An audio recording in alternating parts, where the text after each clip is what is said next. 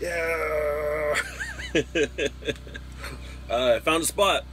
I had to venture around quite a bit, and you know, went to this place and that place and whatever, and then found a spot. I can't believe, honestly, how expensive it is to camp. Like, I checked out a couple like actual campsites, which I don't normally do, but I checked them out just because I thought it would be easy and whatever, and they're like $35 a night, which is crazy. We live in like this vast wilderness and they're charging you $35 a night.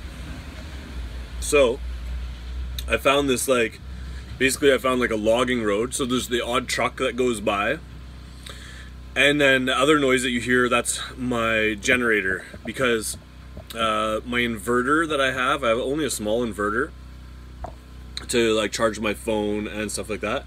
It's not big enough to charge the laptop, so I can't do that through solar power because I don't have a big enough inverter. So I fire up my generator, we'll charge up the laptop, and it'll run the fridge, it'll run everything.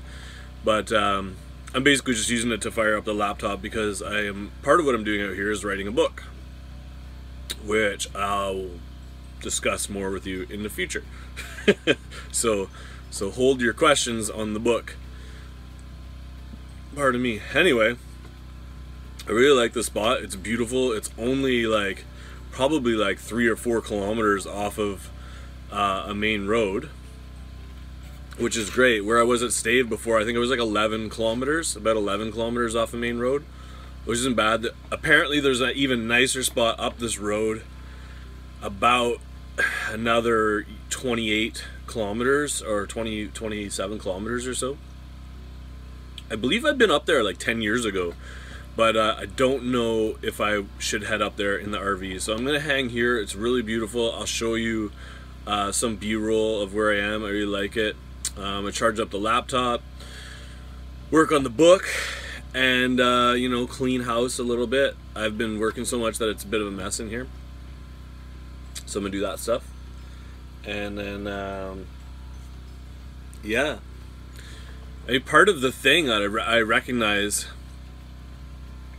is that a lot of people have been asking me advice lately.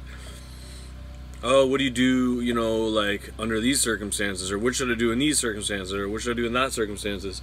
And one of the things, as I've gotten healthier and gotten more self-love, I've recognized, you know, as I'm mirroring everyone in their reflection of me, essentially, because I recognize that the advice that I give to people is really truly advice for myself.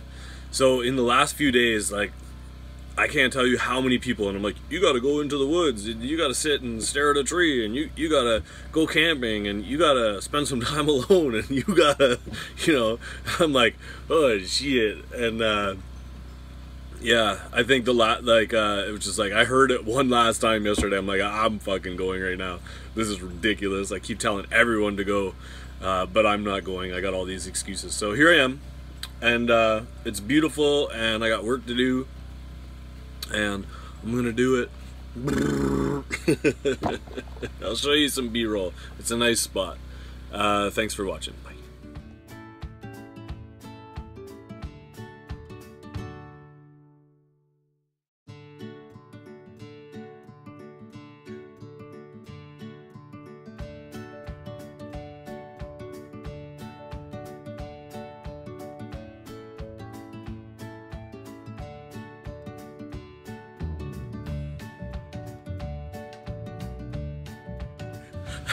I just shaved my balls in the lake.